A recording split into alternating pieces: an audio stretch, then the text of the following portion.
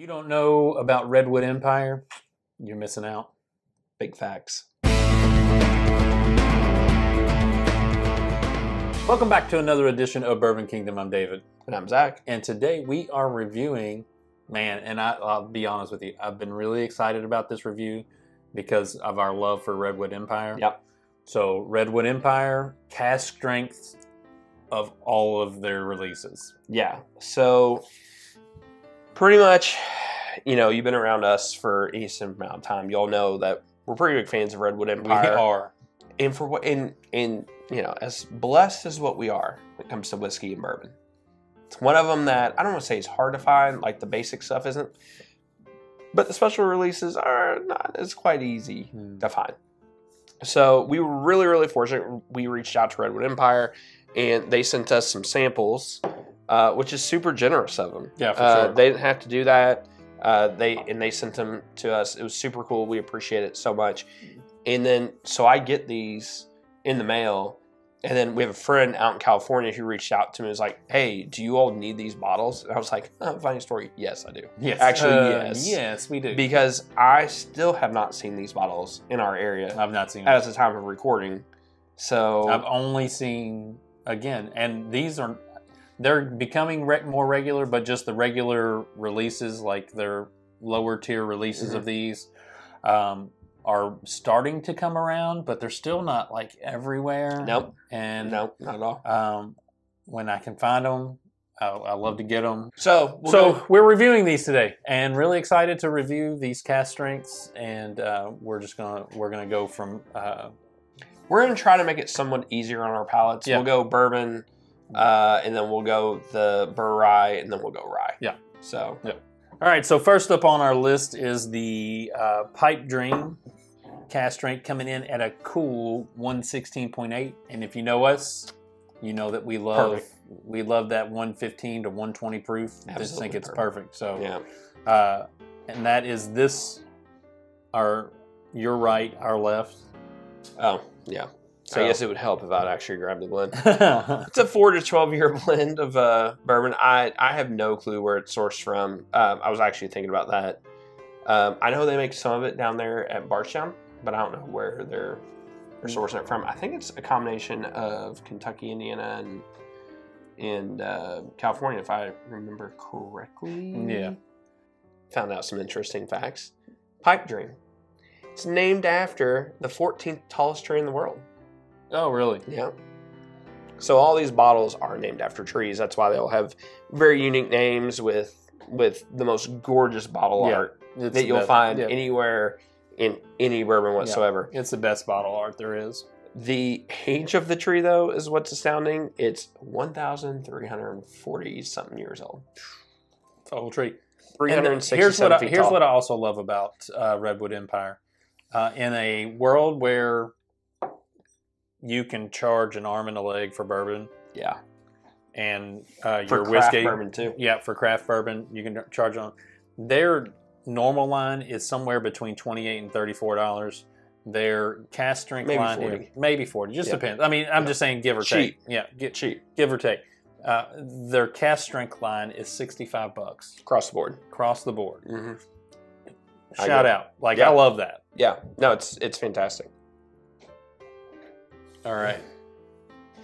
Cherry bubblegum. Oh, yeah, there's a cherry bubblegum. There is a cherry bubblegum. I do agree with that. It's a little bit leathery and all that stuff. Like it, I think on the palate, it almost tastes like a cola of sorts.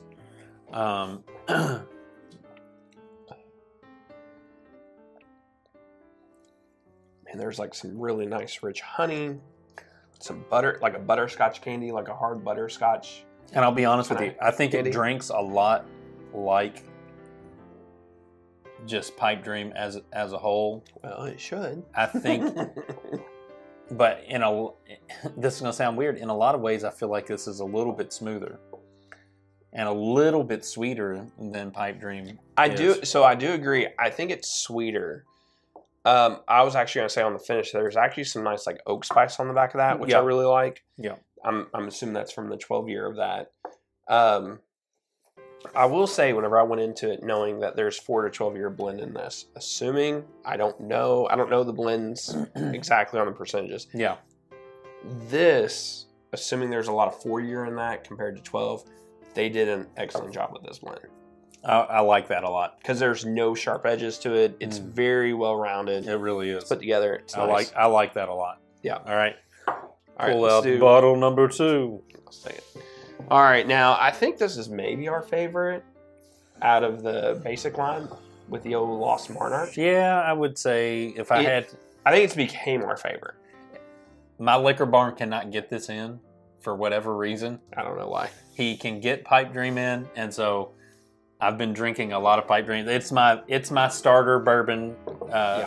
As I'm sitting there drinking, I'm like, just give me my usual. I think originally I either liked the rye or the bourbon more, and then the more I was drinking on the Lost Monarch. I don't know if it opened up more or just changed. My palate changed or evolved or whatever. Oh, but man, it's gotten so good. It's really, to me, like there's an earthiness to this that I really, really dig. It's like sweet chocolate. Yeah. I can get on board with that for sure. There's like a I get the earthy note to that, but it's not like just like earthy. It's something earthy, but it's not. I don't know what I'm trying to say here. It's earthy, but I think there's a lot to that. Like there's a chocolate smell in there. There's actually, here's what's crazy, and I got this last time I tried it. There's like a white grape wine note to this. I don't drink enough wine to... I don't either. But like it comes to my mind like that. All right. There's some nice spice with that. There's a smidge of raspberry. Now here's what's interesting to this to me.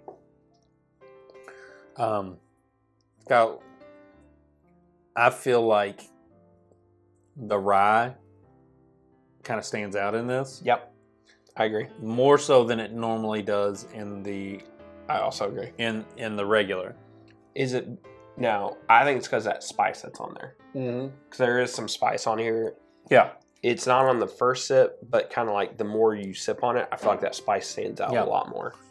Now, I like that, but I don't love it. Yeah, so I agree. I think I like the basic version more. Yes. Yeah. On a random note, the Lost Monarch is named after the largest coastal Redwood. Redwood. Yeah. They don't know the age, but like it's like 321 foot tall. Oh, that's awesome. Yeah, I like that. I'm not saying that I don't like it, but I think if I put this beside Lost Monarch, I think I agree with you on that. Because I still think it's good. I feel like, I feel like it's battling between the bourbon and the rye in that, and the rye just won out. By the way, that was 117 proof. That's actually the highest proof of the group.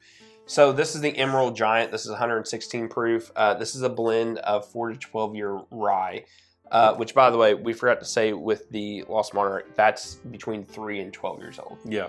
So somehow there's younger age stuff in that blend than the 4 to 12 year in both the bourbon and the rye, which is interesting to me. Now, see, the nose on this is so like, again, I'd say soft, but there's probably a better word for that. I think soft's pretty good term. Did I say this was 116.4 proof? Yeah, you said it was less than the other one. You didn't say what it was. Yeah, that's just it's citrusy in a way. There's a good little tea note there. Yeah. Like an herbal tea. But it's just like, it's like gently laying your head on a pillow at night. You know what I'm saying? Like, that's soft. It's just soft. It's just like, you know what this kind of reminds me of? It's like, take like a cocktail of some sort and you have fruit on there. Yeah. And like, it's a rye, like a rye cocktail. Like there's rye in there. Yeah. There's a little bit of that in there. Man, that's interesting. All right, let's down the hatchet.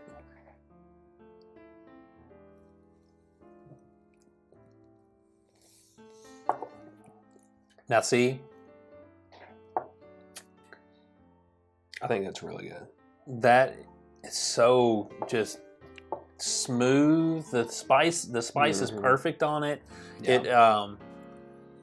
I do agree with you now that like tasting it, there's a tea, like there's like a tea note in that. And I'm normally not a big like herbal tea guy. Had a bad experience. But this is really great.